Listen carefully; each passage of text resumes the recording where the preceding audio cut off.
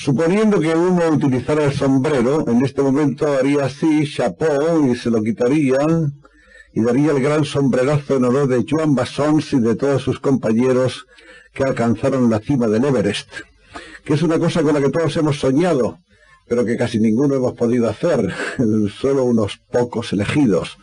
Joan Bassons tuvo la dicha de alcanzar el cim, de estar allá arriba. ¿Qué se nota cuando se está allá arriba? ¿Qué es lo que se siente? Bueno, yo lo alcancé simbólicamente, porque fue la expedición la que lo coronó, pero de los 14 alpinistas que éramos, 3 catalanes y luego 3 sherpas fueron los que realmente coronaron la cima. Ellos nos trajeron su experiencia, pero la verdad es que el momento de la cima se supo inmediatamente, porque desde una cota más baja nosotros el día 28 de agosto seguimos la ascensión con prismáticos mientras la niebla lo permitió y por radio, de forma que hubo comunicación inmediata en el momento de llegar a la cima y la satisfacción entonces fue indescriptible. Estabas muy cerca de la cima, prácticamente en ella. Sí, digamos que de corazón sí, físicamente ya es distinto, porque alcanzar determinada cota en el Everest, por ejemplo, la cota 8450 en la que estaba el último campamento, aparentemente solo hay 400 metros respecto a la cumbre, pero sin embargo eso representó para los 3 que llegaron más de una jornada entre subir y volver a bajar. Y el esfuerzo es tremendo, ¿no? Sí, realmente es un doble esfuerzo, el esfuerzo físico, el cual no nos sorprende porque todos nosotros llevábamos ya muchas expediciones encima, pero luego está el factor de resistencia psicológica. Es tan grande el deseo de coronar la cumbre que provoca también una inquietud grandísima sobre si lo conseguirás o no. Esa inquietud realmente nos devoraba en los últimos días. Esta era la tercera expedición catalana y teníamos que llegar casi necesariamente. ¿Hay una embriaguez de las cumbres? Sí. Igual que la hay de las profundidades. Sí, efectivamente. Yo puedo hablarte de los dos temas porque mi segundo deporte es el submarinismo, que practico con escafandra autónoma, y sí, es un verdadero veneno. Hay quien empieza practicando el alpinismo muy joven y que prosigue hasta muy tarde, y quien lo deja pues con la ocasión del servicio militar o relaciones familiares, de matrimonio o un trabajo muy absorbente. Los del Everest se puede decir que la mayoría pues estamos envenenados porque han pasado los años, pero ahí hemos estado. La última vez que yo había hablado contigo ante un micrófono fue ya en los años 70, ¿no? ¿70 y qué? 73, yo ahora estaba recordando. Tienes mejor memoria que yo. Sí, y te diré porque no es que tenga mejor memoria, pero para mí aquella entrevista fue importante y lo digo sin empacho. Fue hace 13 años. Con motivo de la primera expedición y la única que se pudo producir al Kurdistán. Sí, señor. Y entonces tú valoraste aquel hecho dentro de la historia del alpinismo catalán y creo que acertaste, porque 13 años más tarde la gente del Kurdistán alcanza el Everest por primera vez para Cataluña. Y después del Everest, ¿qué cosas os vais a proponer? Pues es una bonita pregunta. Nos la han formulado. Un plus ultra, ¿o no? Yo diría que en cuanto a convocatoria popular o, como diríamos en catalán, arrasada popular, no, efectivamente el Everest es único porque es la montaña más alta y porque Cataluña, el alpinismo catalán necesitaba esa ascensión. Ahora, aparte de lo que pueda ser una expedición, una cima con gran renombre, luego hay infinidad de cimas de gran dificultad técnica, de menor altitud, con expediciones menos complejas, pero siempre hay un campo muy sugestivo para el alpinista. Hay una famosa cima, más que una cima es una pared, pero la cima está al final de la pared, que se ha cobrado muchas víctimas y que siempre en esta piel de toro ibérica parece que suscita el espíritu de emulación y de conquista, de llegar arriba del alpinista español, que es el Naranjo de Bulnes. Efectivamente. Sí, el Naranjo es una bonita montaña. Una montaña que tiene una vía, digamos la vía clásica, pues asequible a cualquier alpinista, un poco preparado, pero luego justamente la esbeltez del Naranjo fue creando la necesidad de abrir vías nuevas. De hecho, muchas de las vías abiertas pues no son de excesiva dificultad, pero algunas sí, son de extrema dificultad, y cuando el tiempo gira bruscamente se hace peligroso. Nuestro deporte a veces tiene un poco connotaciones negativas, en el sentido de que cuando se produce un percance, un accidente, se habla mucho de ello. pero hoy en día se realizan numerosísimas ascensiones al Naranco por las vías más difíciles que se resuelven con éxito. Esos éxitos están, en cierto modo, en el anonimato. El accidente desgraciadamente brilla, pero el Naranco ni es tan terrible, ni tan terrible es el deporte del alpinismo. Bueno, pero siempre se habló, como tú decías, de que había una vía difícil, la cara oculta de la luna, por decirlo de algún modo, que no son las vías transitadas o utilizadas frecuentemente por los montañeros y por los aficionados, sino que realmente hay una pared, la otra pared en la cual el riesgo es enorme, ¿no? Sí, esta es la pared oeste, la pared oeste del Naranco, pero ya digamos que solo algunas vías de la pared oeste realmente ofrecen seria dificultad, y también, como te comentaba, hoy en día se suben con éxito. Lo que pasa es que cuando hay accidentes, esto es lo que hace hablar, ¿no? ¿Cuánto tiempo llevas en la escalada? Mira, yo me inicié a lo que es la montaña hacia los 15 años, abordé la escala de dificultad hacia los 20, y desde los 20 el domingo cumplí 42 años. No me digas. Nunca he visto un cuarentón mejor conservado. Muchísimas gracias. No, es que parece un muchacho, este Joan Massons es eternamente joven. Qué lástima, ¿no? Que ahora estemos... Debe ser la montaña la que te da todo eso, ¿no? Quizás sea esa paz de espíritu, ¿no?, que da la montaña, porque físicamente es dura, pero en el fondo yo creo que quizás lo que envejece son un poco las preocupaciones, los problemas, y la montaña más bien yo creo que ayuda a disiparlos. La ciudad es más artera que la montaña, sin duda. Sí, evidentemente. Aquí hay dificultades de otro tipo, pero producen mayores insatisfacciones y molestias y preocupaciones que la montaña. La montaña no produce más que una sola preocupación, la de llegar. Efectivamente, y cuando se ha llegado y todo se ve desde arriba, hay problemas que parecen insignificantes. Sí. Cataluña, sin duda alguna, es un país que tiene montañas muy sugestivas, que hay realmente también muchas cimas por escalar, y yo creo que tú debes tener una buena experiencia en ese sentido, ¿no? Sí, Cataluña es un país montañoso, y es muy bonito constatar que hay muchísima gente que camina, y también esto pertenece al anonimato, y finalmente esa orografía acusada de Cataluña culmina al norte con el Pirineo, donde hay excursiones y ascensiones realmente bellísimas, y ahora se está potenciando el deporte de invierno a través del esquí. Por tanto, estoy de acuerdo contigo. Cataluña es un buen banco de pruebas y un buen sitio de entrenamiento y plataforma para montañas más altas. La montaña se ha cobrado, en tu caso y en tu persona, algún tipo de diezmo o de impuesto por esa constante puja hacia ello, por esa inclinación, por ese dominio que habéis establecido. La montaña no quiere ser dominada casi nunca, ¿no? Efectivamente, ¿no? Se resiste heroicamente. Sí, la montaña se resiste. Lo que pasa es que en el fondo la lucha última en la montaña es del hombre contra sí mismo. El hombre que debe saber hasta qué punto puede proseguir adelante en función de sus facultades y de lo que la montaña le está ofreciendo como dificultad, y me refiero no solamente a la dificultad técnica, sino a la dificultad climatológica. Ahora he recordado una cena que tuve con un gran alpinista, un hombre al que he admirado muchísimo, Riccardo Cassin, el padre del alpinismo italiano, y hablábamos de las cualidades de un alpinista, y finalmente él me dijo que la suerte era muy necesaria. En ese sentido yo me considero afortunado, porque realmente yo jamás he tenido ningún accidente. He tenido incidentes un poco serios, pero jamás ningún accidente. Eso sí, he perdido alguna amistad muy cercana por causa de la montaña, pero solamente diría que una de estas experiencias fue dura y cruda para mí. En cuanto al resto, la verdad es que he sido de los montañeros afortunados. Después de tantos años de montaña, ¿no te cansaste todavía? No.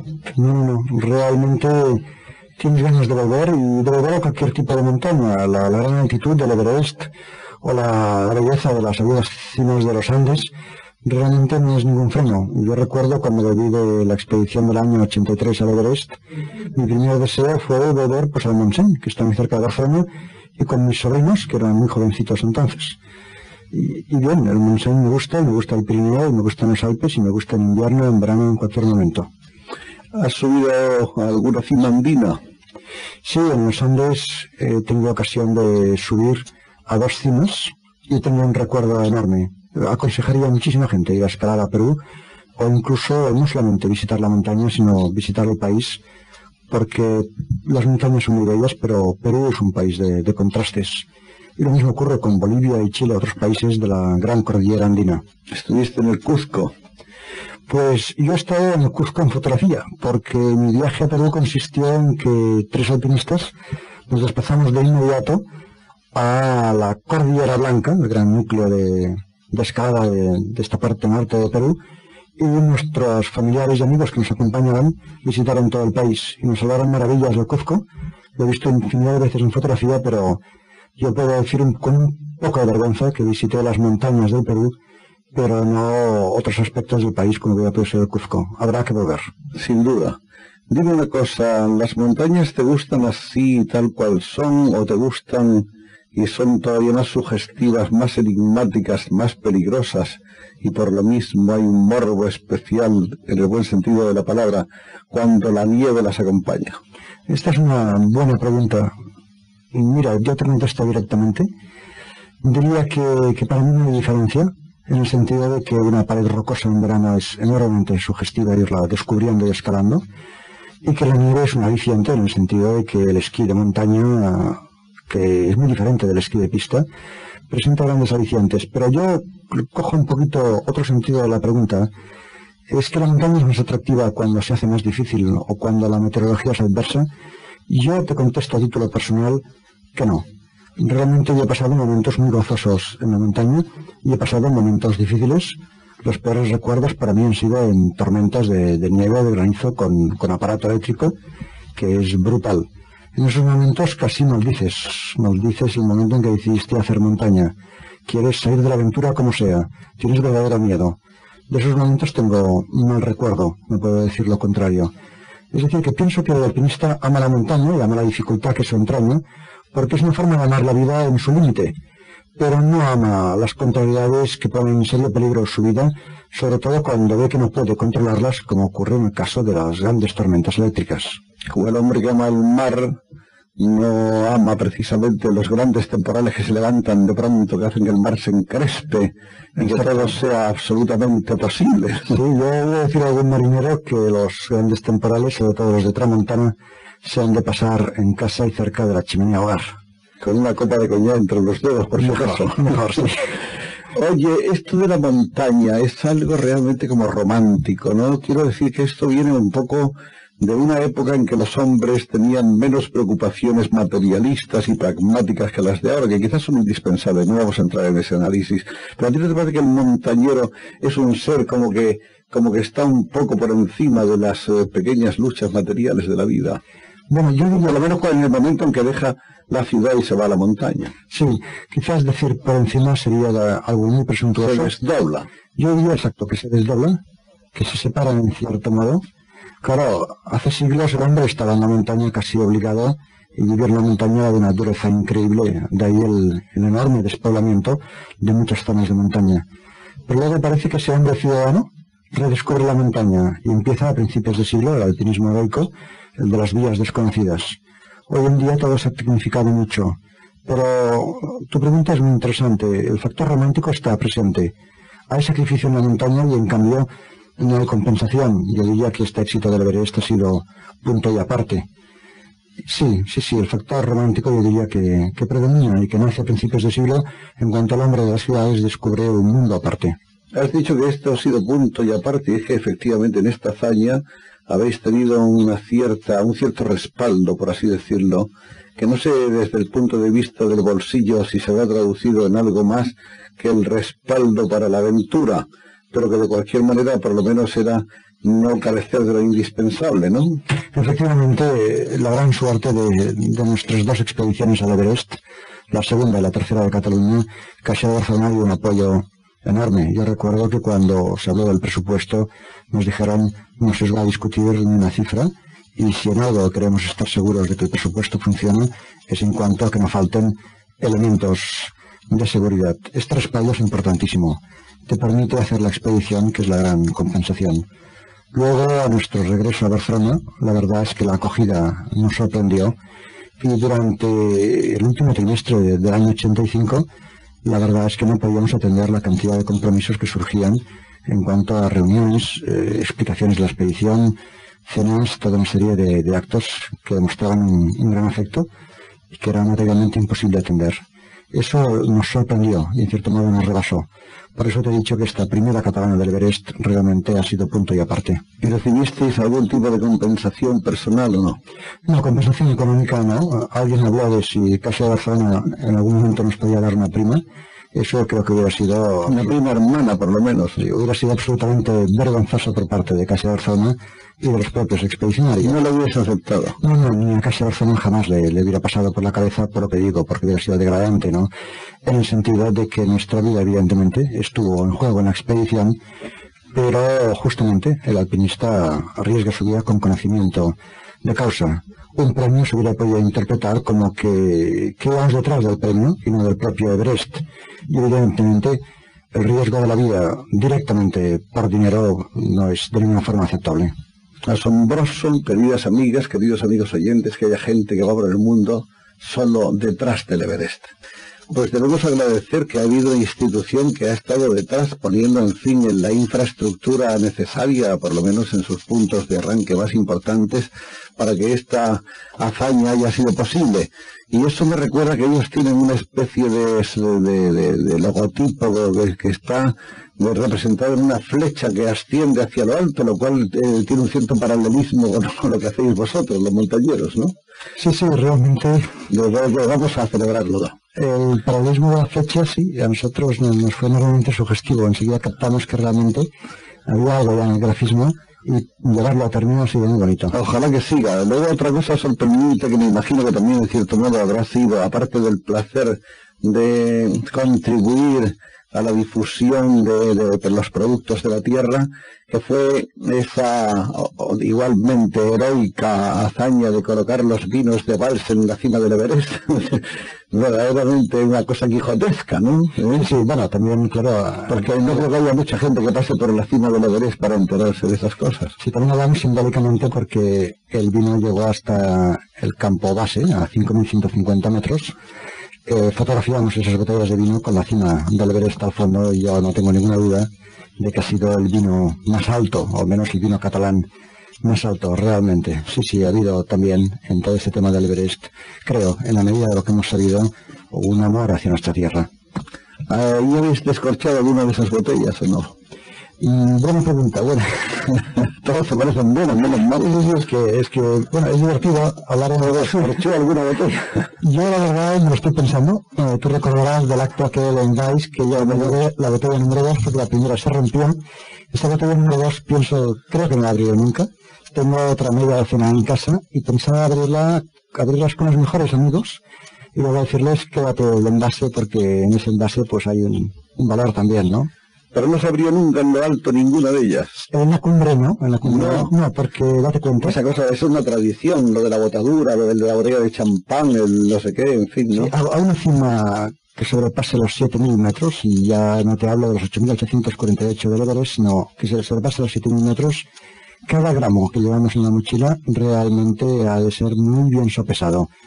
Una botella de vino con envase de vidrio, pues imagínate, sobrepasa el kilo largo, ¿no? Por tanto, impensable absolutamente. A la cumbre se lleva lo imprescindible. Lo que pasa es que yo creo que lo importante era la cuestión simbólica, es decir, el vino está en esta expedición y es el vino de nuestra tierra. Querido Joan Bassons, ¿qué es lo más importante del montañero? ¿El corazón? Sí, efectivamente hay un trozo de nuestra película del Everest en que explicábamos, Conrad Blanc, el jefe de expedición, explica en base a qué se selecciona a los hombres que van al Everest. La fuerza, el entrenamiento, la técnica, todo esto es imprescindible, de acuerdo. Pero luego Conrad Blanc añade, era necesaria una motivación, una gran ilusión por el proyecto, porque cuando ya la técnica falla y el cuerpo está cansado y la montaña se resiste en ese momento, el empuje final está en función del corazón, de la ilusión que se haya puesto en un proyecto. Como tantas empresas de la vida, es lo mismo, ¿no? Lo que decimos la moral. Bueno, pues la moral es eso, ¿no? ¿La musculatura que pinta? Sí, es importante, claro. Evidentemente, el equipo que se selecciona para ir al Everest es un equipo de unas condiciones físicas absolutamente fuera de lo normal. No tanto en cuanto a potencia muscular instantánea, sino en cuanto a capacidad de resistencia. Pero luego viene ese segundo factor del que hablábamos. Aparte de la resistencia física está la resistencia psicológica, vencer el miedo, vencer la desesperanza y seguir adelante mientras haya tiempo, a pesar de las adversidades. ¿Habéis hecho estudios o trabajos o preparativos para estar dispuestos a cualquier esfuerzo de supervivencia? Hay estudios médicos.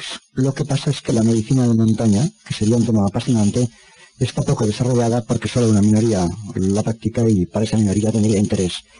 Pero siempre antes de cualquier expedición, lo que hemos hecho es una prueba en una bicicleta puesta en un gimnasio, en la que se nos controla la presión arterial, el ritmo respiratorio, las pulsaciones, consumo de oxígeno y en definitiva se da de alta las condiciones del alpinista. Y en este año del Everest 85, excepcionalmente también se llevará a término una investigación que no está todavía ultimada en el Hospital Clínico de Barcelona, en donde se está intentando demostrar cuáles son aquellas características que hacen que un hombre, independientemente de lo fuerte que sea, más o menos fuerte que otro expedicionario, más o menos corpulento, resiste mejor o peor la atmósfera del Everest, que es muy pobre en oxígeno. Y en esas pruebas lo que se nos hizo fue respirábamos aire muy pobre en oxígeno y en esas condiciones también se nos hizo trabajar. Entonces se comprobó la reacción de cada uno y se está investigando para ver si se determinan causas. Pero nos han comentado en el clínico que esta investigación es muy difícil y que quizás se tarde mucho tiempo en dar resultados fehacientes. ¿Esa insuficiente oxigenación de alguna manera la notabas, por ejemplo, en el cerebro, en algún tipo de tus reacciones habituales? Sí, lo notamos todos ya a 3.700 metros, que es la altitud de la capital del Tíbet, Lhasa, donde los tibetanos hacen vida normal y a donde llegamos en avión. Pero los malestares que sientes en Lhasa en un par de días están superados. Luego ese malestar vuelve a sentirse en otra cota más alta, por ejemplo la cota del campo base, 5.000 metros. Son malestares que también se superan. En 6 semanas el cuerpo está perfectamente aclimatado. Podríamos decir que incluso hasta la cota 6.000 y quizás 7.000. Pero de 7.000 hacia arriba la teoría que existe es que el cuerpo ya no se aclimata, se aprovecha de la aclimatación obtenida a cotas inferiores, pero que en esa zona, que muchos alpinistas han llamado la zona letal, no hay recuperación posible. Dispones de unos días en los cuales se trata de llegar a la cima. Es decir, un alpinista situado en un campamento, por ejemplo, a 8.000 metros de altitud, puede quizás esperar un día, quizás 2, pero no hay opción esperar más días porque incluso en absoluto reposo su cuerpo se va desgastando y no le conviene quemar ese último cartucho que necesita para bajar si el mal tiempo persiste. Los síntomas de anorexia están visibles, ¿no? Son claros. Sí, es evidente que aparte del dolor de cabeza que hemos citado, hay una insuficiencia digestiva tremenda, muy palpable al principio, imperceptible después porque existe. Por ejemplo, la ingestión de proteínas en montaña es de digestión dificilísima. En cambio, el azúcar, todo esto se digiere bien y aporta energías. Luego, lo que se nota muchísimo es la dificultad en el avance, un cansancio que en los Alpes te sorprendería absolutamente, pero que ahí es tremendo. Notamos que los miembros son mucho más pesados y menos elásticos, ¿no? Si uno no supiera, por otras expediciones, los efectos de la altitud, uno tendería a pensar inmediatamente que ha enfermado de una manera seria. Es más, en el clínico, te hablaba antes del hospital clínico, algún médico nos comentó que si algún paciente les ingresara con un grado de espesor de la sangre, y me explico, la sangre en altitud se espesa porque como hay poco oxígeno, lo que se necesitan son muchos glóbulos rojos para suplir esa falta de oxígeno. Esa densidad de la sangre es lo que llaman el hematocrito. Pues bien, un paciente que ingresara en el clínico con un hematocrito alto como el nuestro, lo llevarían a urgencias de inmediato porque se considera una cosa absolutamente seria y anormal. En cambio, así nosotros hemos vivido 70 días en esa montaña. Eso es lo que llaman la puna.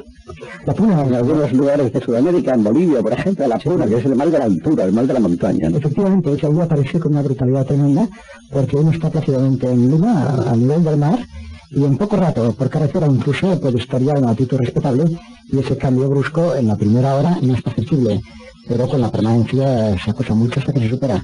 En el Himalaya es distinto, en el sentido de que, como te comentaba, se llega a Lhasa a 3.700 metros en avión, y entonces el pasajero, el turista, y no lo digo en vano, porque hoy en día ya hay un turismo de Barcelona hacia Lhasa, acusa unas molestias fortísimas.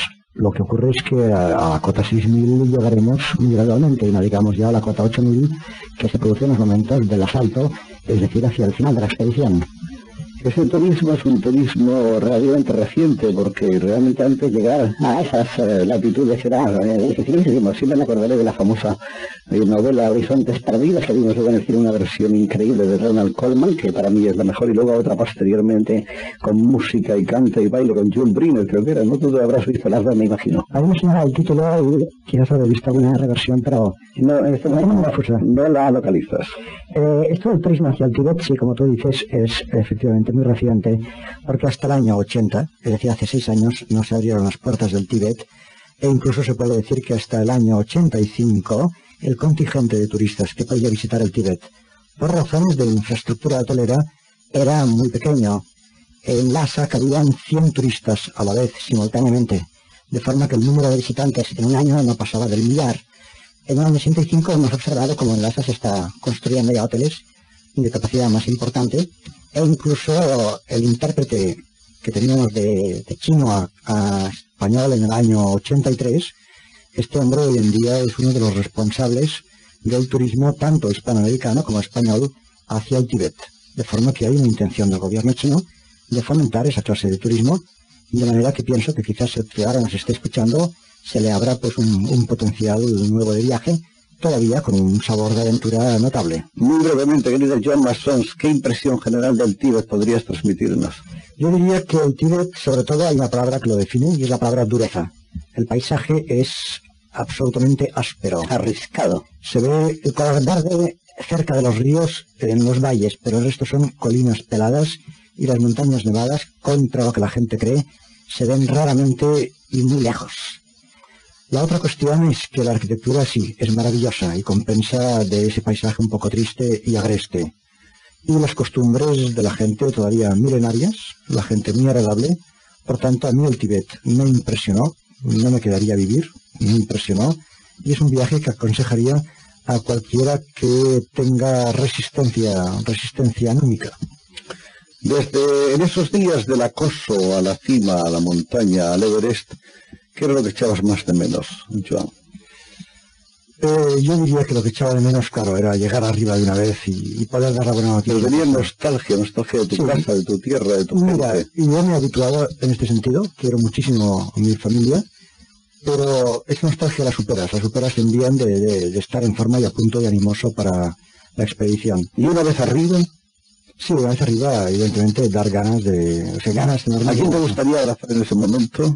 Sí, pues a mi familia, la verdad. Sí, la gente que tengo más cerca y que son imborrables en mi corazón. Ahora, si algo material se ignora, realmente te lo aseguro, es poder accionar un grifo y que salga agua, no pido que sea caliente, coger una pastilla de jabón, encontrarte una toalla cerca, pisar terreno llano, todo eso que en la vida habitual nos depara, ahí se echa mucho de menos. Joan Massons acaba de explicarnos que la pasta de los héroes es la pasta de los hombres normales y sencillos.